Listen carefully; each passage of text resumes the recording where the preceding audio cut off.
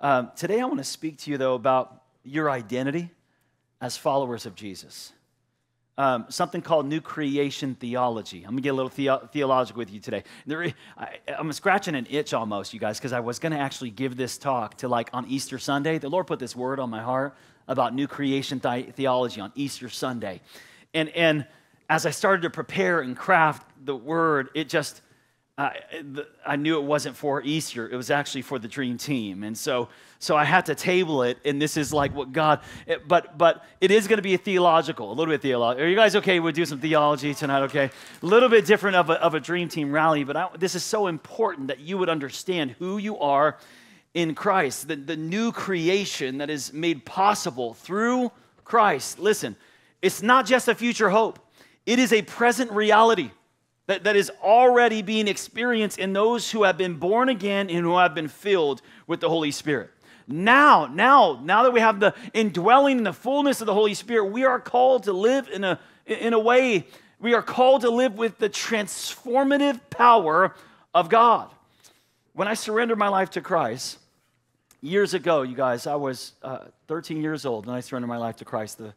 But when I surrendered my life to Christ, I needed a fresh start. And it wasn't even, let's get real. When I surrendered my life to Christ at 13, I lived all throughout high school and wandered, okay? But when I really surrendered at 20 years old, how many of you know what I'm talking about, okay? When I lived some life and made some mistakes and stuff, I absolutely needed a fresh start. I needed, that clean slate that was promised and that forgiveness, that white as wool, that as far as the east is from the west. I was like, I needed this because I had made a mess of my life. I was addicted to drugs. I had tried selling drugs at one point, wasn't any good at it because I got high on my own supply. This ain't getting recorded, so I was a mess. I tried so many things to satisfy and fulfill life and find meaning and significance and just nothing. Depressed. Couldn't fake it anymore, you guys. So when I heard an evangelist preaching the gospel, the 13-year-old Jason reminded me of truth, of what I was really missing. And it was at a point in my life, like I said, I needed the fresh start. I had burned so many bridges, hurt so many people, made a mess of my life, and made a mess of, I felt like everything. So this was a very appealing gospel. Not only was it that I needed a fresh start and a clean slate, I needed an identity. I was not raised with my father. My mother was not present. There was brothers I lived with that had 3 different fathers. There was no cultural, traditional, this is who we are, this is where your tradition is, this is who your family had. There was no attachment to any form of identity. Am I Hispanic? Am I Arabic? Am I white? Are we this? Or what kind of religion are we? What faith are we? There was just absolutely nothing, no identifiers for me. I'm 20 years old, didn't know who the heck I was. And so when I heard this gospel, when I heard that God created me for a purpose, when I heard that I had meaning and value and identity in Him, this was, I laid it all down. I don't even know this. Give me that. So when I would read the Bible and I would read what the Word of God says about who we are and our identity, and it filled an already empty soul, an empty vacuum in my life. And I just was, foolish enough to believe everything, to go, okay, that's it. That's who I am. I am that. I am that. I am that. I am that. That's me. That's me. That's my identity. It's who you say I am. It's who you say I am. I need that. But I quickly realized as I was following Jesus and started going to church and then doing different, church things, there were many people who didn't shed something to become a Christ follower. They just assimilated Christ into their life. Like they added Jesus, but they never surrendered to Jesus. And Jesus didn't simply come to establish a religion. or a way of life, or even to make our lives better or more meaningful. Jesus came to transform us. Okay? So if you're like me, this is the dream team. So if you're like me, when I started serving God, not everyone was happy about it around me. And some people were mad about it. They thought I prioritized the church.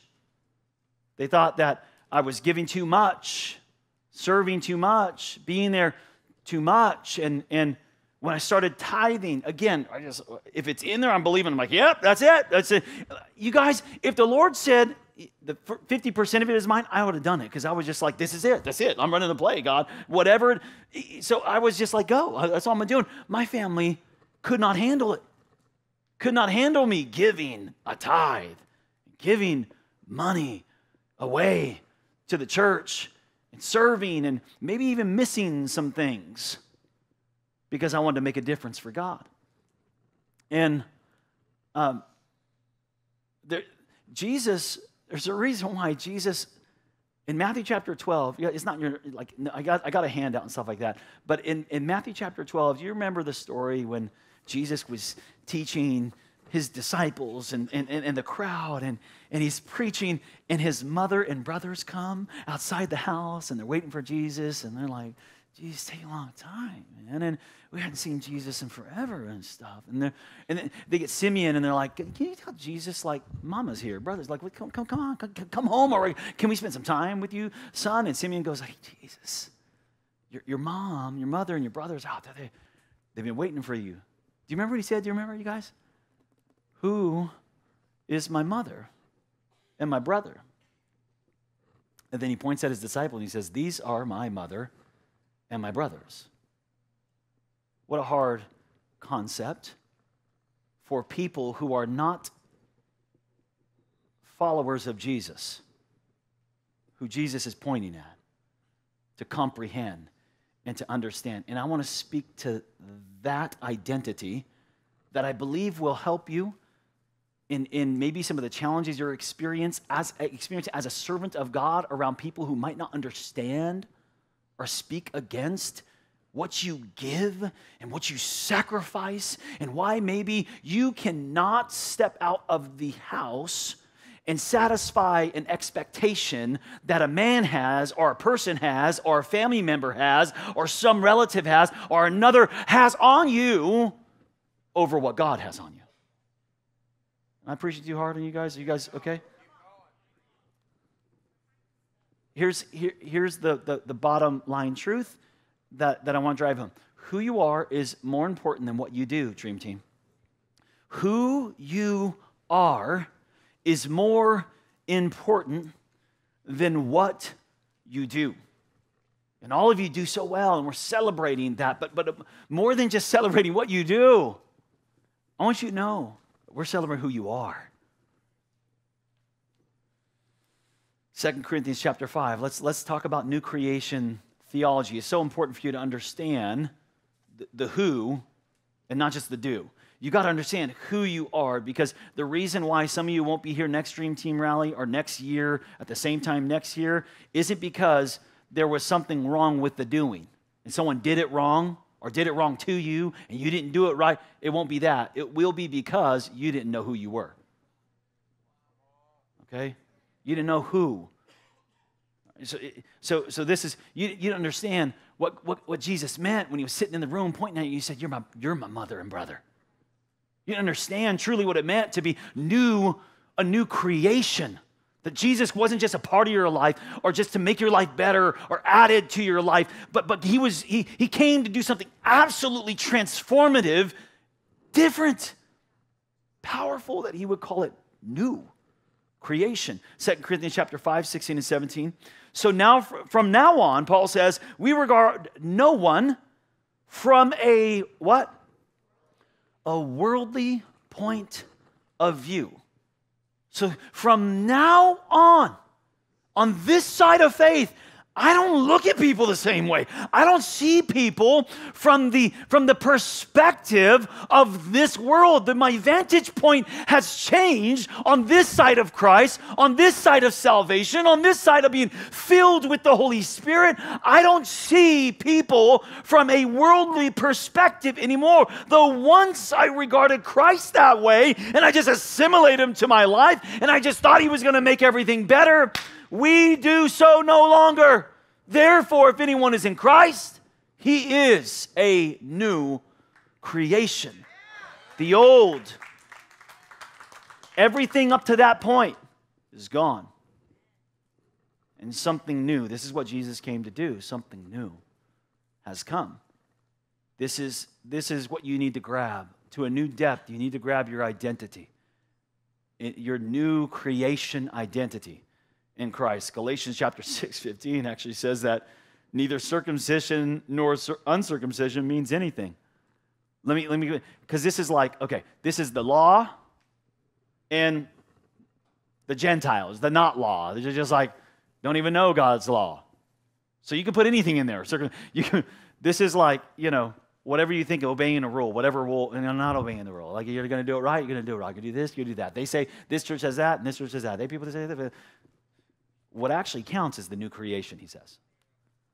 Like that doesn't, it's actually, what really counts here, the Apostle Paul says, is the new creation. That's what counts. How powerful is that? What is that? What's the new creation? Romans chapter 12, 1-2 says, therefore I urge you, brothers and sisters, in view of God's mercy, offer your bodies as living sacrifices. Something's got to die. Holy and pleasing to God. This is true, your true and proper worship. Don't conform anymore to the pattern of this world, but be transformed. Be metamorphosized. Be something brand new by the renewing of your mind. Ephesians 2:15. I'm just giving you some new creation theology scriptures, okay? His purpose was to create. Jesus' purpose was to create in himself one, what? What a concept. If we truly grasp that outside of the religious frameworks that we've created, let's look at this plainly, simply. Jesus' purpose for coming was not just to improve life and make life better and help your marriage and all that stuff. That is a result of why he came. The purpose of why Jesus came was to create in himself one brand new race.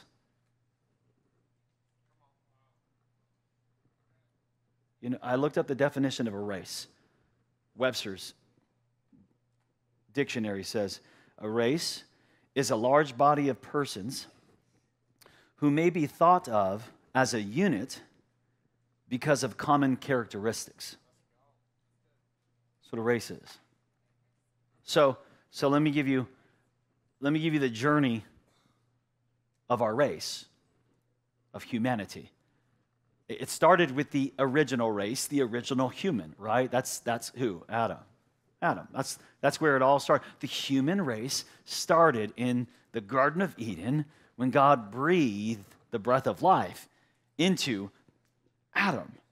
But Romans chapter 5:19 says, for just as through the disobedience of the one man, Adam, the many were made sinners, so also through the obedience of the one man, Jesus, the many were made righteous. Jesus, throughout Romans, is seen as a parallel of Adam. That Adam brought sin in the fall, but Jesus brought righteousness, salvation in the kingdom. So this is the original race. God created Adam, called him man. This is where mankind have come from. But as you read through Genesis, God sovereignly chooses one man from one family. What's his name? What's his name? Abram, right? Or Abraham, right? So this is number two, write it down, the Hebrew race. Through Abraham. No, this is the Hebrews were, listen to me, guys, the Hebrews were not a people. They were not a people. He was a Chaldean from Ur. He's not, Abraham was from a different race. And God plucked Abraham from those people, made a covenant with him, said, I'm making you into a new people. You're going to be my new people. And I'm going to do something in you. Even in your old age, you're going to be like the sands of the sea. You're going to be blessed and will be. Look what he says in Genesis chapter 12. The Lord said to Abraham, go from your country. Someone say, go from your country. Okay, this is what he's telling. Get out of that place. Your people and your father's household, all that. You're not them anymore. You're not that anymore. You don't belong there anymore. And I'm going to show you something else. I'm going to show you where you belong. I will make you into a great nation, and I will bless you, and I will make your name great, and you will be a blessing. I will bless you, and you will be a blessing.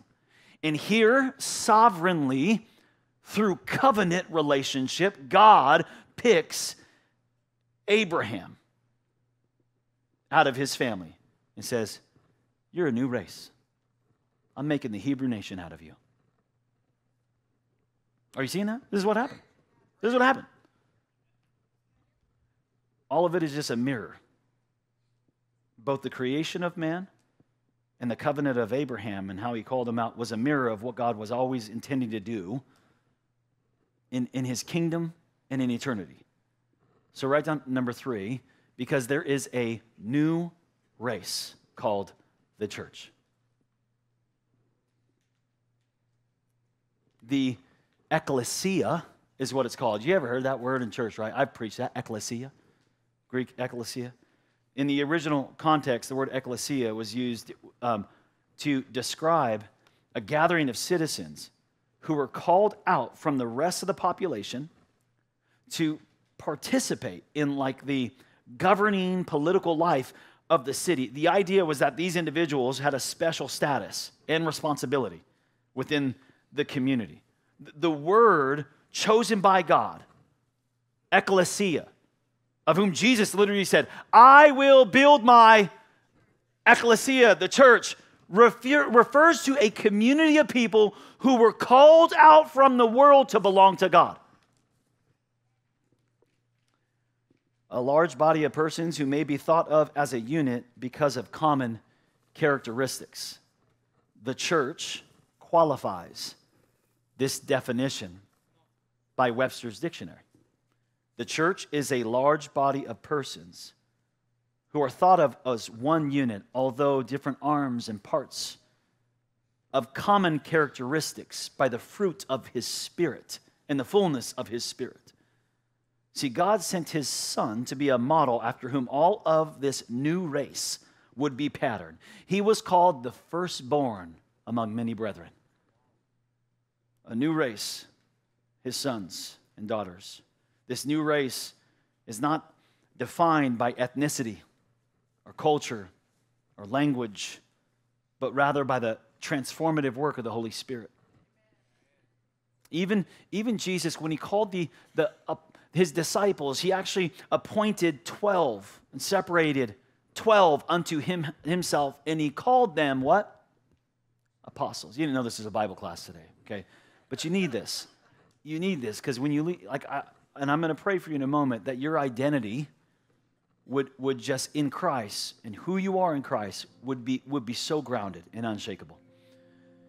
That he called them apostles. So do you know what apostle was in the time like Jesus said it? Because I mean that term's been used different times in history, but in the time Jesus said, "You'll be my apostle." You know what apostle was? An apostle was used by Greek and Roman culture. What the Romans would do, they would send an apostle on an envoy of ships to lead with all of the necessary components to establish, listen to me, the culture of the kingdom in a new territory and set up a new culture that would infiltrate and be a model for all the regions of the land that they were going to. Jesus intentionally called his apostles this. He used a term that was not a part of Hebrew language. It wasn't Aramaic, he used a term that the Romans coined to call these 12 people that were going to establish a new culture, a new kingdom that would affect the world, to be a model of change, a model of a new race. So when you get here, okay, here's the scripture, 1 Peter chapter 2, verse 9. But you are a chosen people, a royal priesthood, a holy what?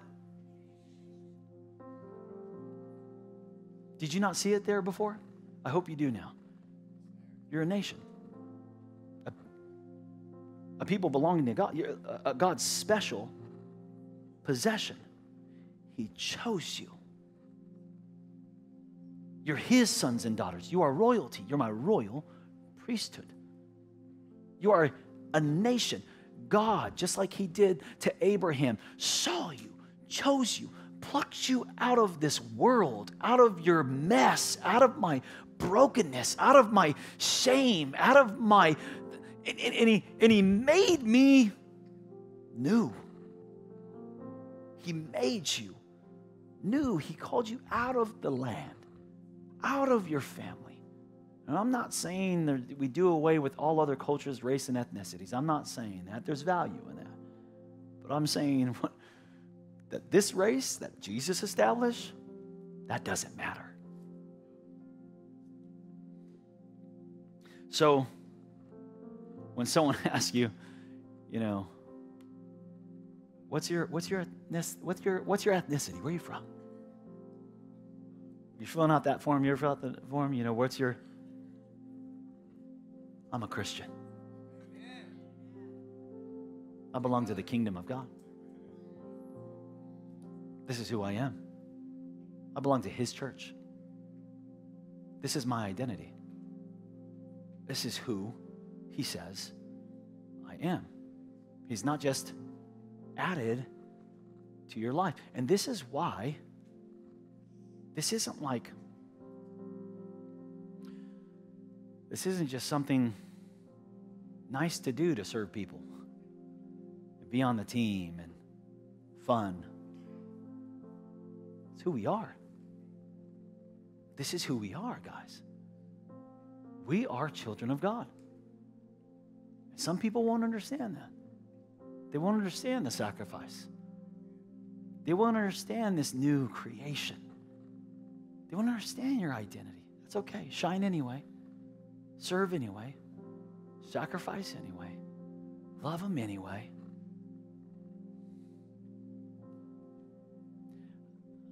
I hope that you'll be here this time next year. I hope that you'll be here next season. I hope that through the long haul, that, and this is just as a pastor, it's just like, I know this is from a pastor's heart. I mean, I've seen so many people fall back into stuff. We're all human, I get it. And I'm not saying like you're going to be perfect or anything like that. But just most of the time, at the root of that, of the reason why they fell back into something and went back to something, was because they didn't know who they were. See, that man's dead. That old Jason is dead. That life is gone. That life has nothing. And so when crisis and difficulty and challenges come, oftentimes you fall back into something, right? You fall back into maybe a habit or a pattern or the comfort zone. You go back to what I have found when I've lost my mom or my dad or my brother, or I'm going through crisis and difficulty. When I fall back, I fall back into Him. He's like my beginning point. was the beginning of my life. Beyond that is dead. It's gone. And so when crisis hits and you fall back into anything before Jesus, it just shows me, it reveals that you don't understand this new creation thing. It never really became alive inside of you. You never got it. It didn't click the way it needed to click. If you can go back to something before Jesus and act like you never even knew Jesus and live like you didn't know, like you didn't get it. It's not who you are.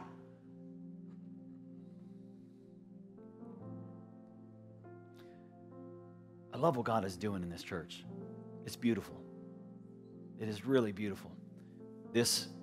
One of the recent podcasts I recorded was about culture and influencing the right culture. And so I've spoken to a few large churches, some of them bigger than ours here in this last month, to help them with their culture.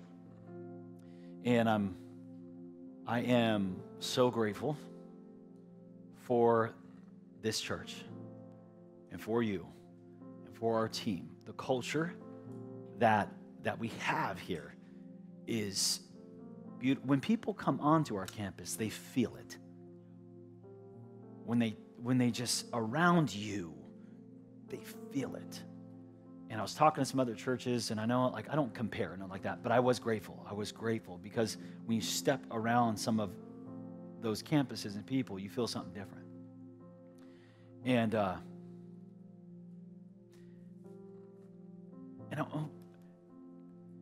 want you guys, we here, listen, we're family. You are my brother, my sister. Mother, fathers are right here.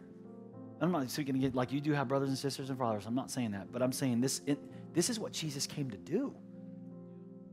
This is what he came to do, guys. He came to make a new people, a new race. It's who we are. This ecclesia. So here's, can you do me a favor? Can you grab, can you grab the person next to you? Maybe just lay a hand on and grab a hand next to you. I want to pray for the protection of this culture, this identity in this church. But I also want to pray for you that you get this. Something today would click deep in your soul. Can we do that right now? God, I thank you. I thank you, God, for calling us out of our mess, for revealing who you are to me. I was broken and lost and confused. I was ashamed and filled with guilt. And Jesus, you rescued me. You rescued me, Jesus. You set me free from my sin and my shame, from my past. You called me yours. Forgive us, God, for playing church. For sometimes going through motions and flowing with our culture and not understanding that this life is a mist and a vapor, and we exist for your kingdom, for your glory. God, I pray that you would deepen in our soul the understanding of who we are, the purpose of why you came, our identity as new creations, royal priesthood, a special possession belonging to you, God, a holy nation. God, and as we link our arms, I pray that you would knit together as a unit, a body, a family, a race, together called out by the supernatural, transforming power of the resurrection, the covenant that we have made with Jesus that took us out of darkness into light, that we together, God, make up your church. Your church. It's not a building. It's not a denomination. It's this family. God, I pray that we would treat it differently. Our brothers and our sisters. I pray that you would make strong and tie the fabric of our culture, of our unity, of our fellowship. May love, the love that is here, the love that is between this family, may it be a beautiful testimony of your kingdom. A love that doesn't exist here on earth except through the manifestation of your kingdom. God, let us be a reflection of that. That in this family there is forgiveness. In this family there is grace. That in this family there is love. In this family there's unity. God, thank you. Thank you, thank you. I pray that you would erase our past. Erase the man I was before, the woman I was before. Erase it, God. That when it gets hard, and when I feel like giving up, and there are going to be times we do, God. I'm not a failure in those moments. Help me to remember that. But when I do feel like giving up, God, I want to fall into you. I want to fall to this place where I began as a son, where I began as a daughter, in the arms of my Father. No more turning back. There's nothing beyond the cross. There's just Jesus. Thank you, God, for creating a new creation in me. In Jesus' name we pray. Amen. Hey, thank you for watching the Discovery Church YouTube channel. Don't stop here. Join the Discovery Online family every Sunday. Subscribe to this channel so you don't miss a single video or live stream event, and share it with a friend. You can also support the ministry by clicking the Give button to help us continue to reach people around the world for Jesus Christ. Thank you again for watching. Go love God, love each other, and change the world.